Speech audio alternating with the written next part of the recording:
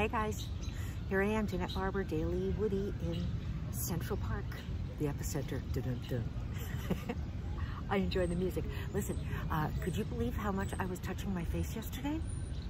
I didn't even notice it until I looked at the video. So I thought the best way to start out today's Woodie would be to say goodbye, because I'm gonna die. I'm gonna freaking die if I can't stop doing it. So I guess what I would say is one of the best things about crisis is that it will bring out the best in you, and it will bring out your creativity, and you will have to solve a problem in a creative way instead of just going to the store and buy something, you know what I mean? So I decided, I think for the good of all of us, I need to invent a face condom, because it is honestly the only way I think we can survive this. So I worked on a prototype. I worked on it all night, and it's not quite done, but I think I got something that might work. There. You see, if I just do this, then I am completely free to touch my face. You know, I can scratch my nose. I can do whatever I need to do, except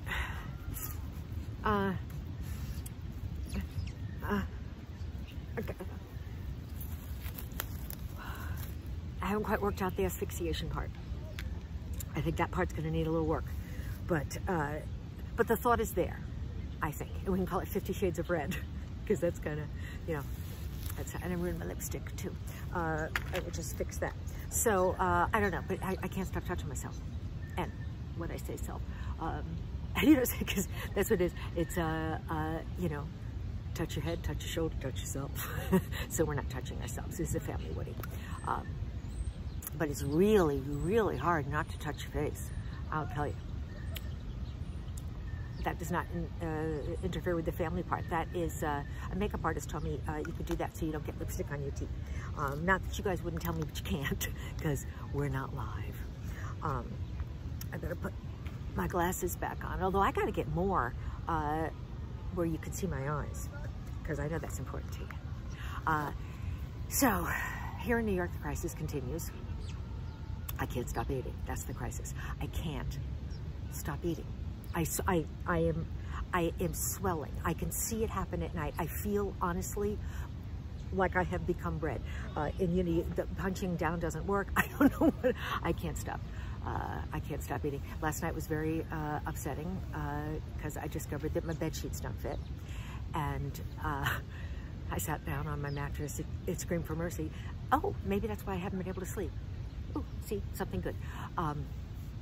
I think there's a good chance by the end of the week, cows are going to come into my kitchen, stand in front of the freezer and scream, "Let my people go," because I can't stop eating. My only comfort in all of this is that nobody can stop eating. So we're all going to be fat. So it evens out. See, that's the interesting thing about a global crisis. Nobody's going to have any money. We're all going to be incredibly fat. So, with bad hair. So, and really overgrown cuticles. God, I sound hot.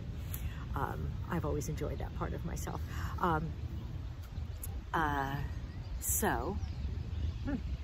We got lots of spider comments. I think it's funny. Sometimes we'll say something here on the Woodie. Do I have stuff in my teeth now?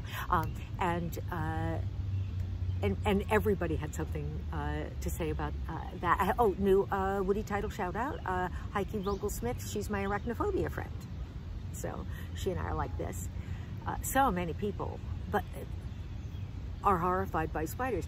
I do want to give Fran a temporary Woodie title called The Big Fibber, because she wrote down and said that that spider was the size of a pea.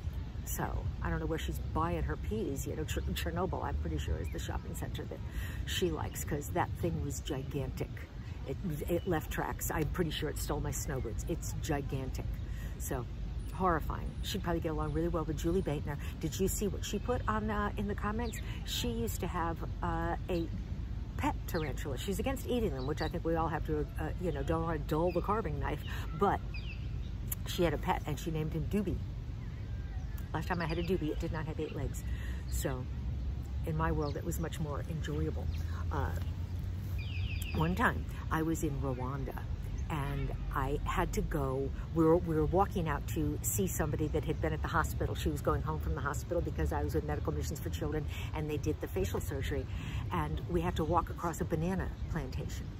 And just as we start to walk in, the guy that was with us, the Rwandan guy, says, and this is a direct quote, he says, "Be careful of the tarantulas."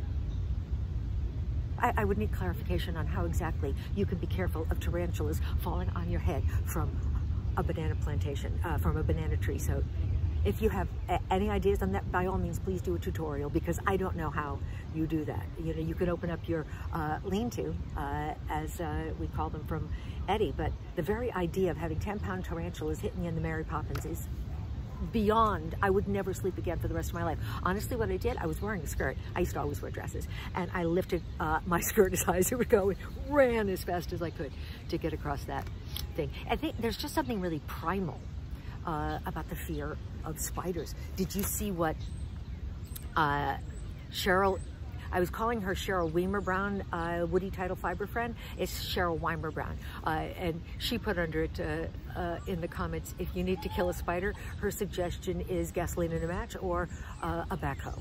So I think that's very good advice. But she learned the hard way, because she told me later in a message that one time she had a spider on her front porch in her tote bag. And that part was confusing because it wasn't really explained why she needed a tote bag to carry the spider, because, you know, most of us can just carry them in our hair. But that's how big this, I'm picturing basketball. And so she runs in the house and gets 2 cans of whatever you kill spiders with, you know, I'm pretty sure hydrochloric acid, you know, whatever it takes. And, oh, what a cute child. Apparently someone just sprayed it with, anyway. And then she wants it to die, so she goes in her house and gets binoculars to look at it out the window, which made it the size of Julie's pet.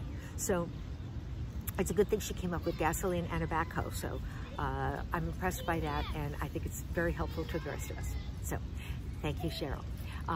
Other mistakes I made. Oh, Patrick Lynch had a mistake. He does not call this Irish Nana Flab. He calls it Irish Nana Blubber. So that certainly makes me feel prettier.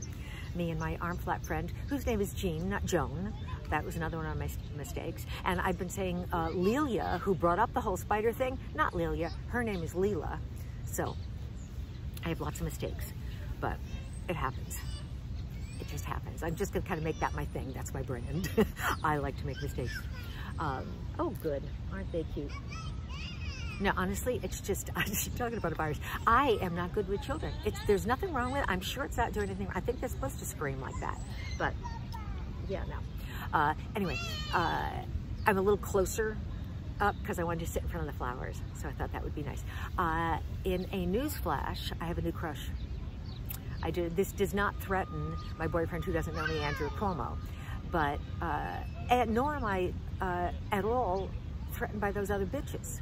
Because he's got to be nice to them, but I know how he feels. But quite honestly, he's busy and he has to save the world. My new crush is someone who knows me and who you guys know. I am getting a crush on Joe, the Total Package Stanford.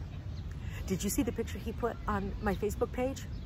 Him and Mrs. Beasley wearing matching glasses. I swear to God. And Mrs. Beasley is adorable. That doll from a family affair, I think it was. Mrs. Beasley is adorable, but she can't hold a candle to Joe the Total Package Stanford. So, and his hair, he's got blonde hair and it kind of goes out like this. I don't know. He said he does it with, or maybe it goes that way. He says he does it with paste. I mean, you know, hair paste, not flour and water, which is way too Marie Antoinette, but paste. So, and he says to me, use paste. So I've got some somewhere, so someday this week I'm going to come out and see whether or not I can do something with paste. Woodie titles, I'm running out of time.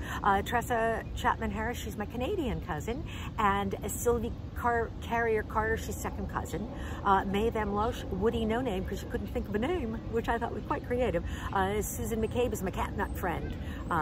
We got a lot of catnuts, I'm sure, but she is my official friend.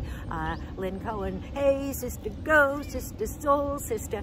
Share it if you like it. See you tomorrow.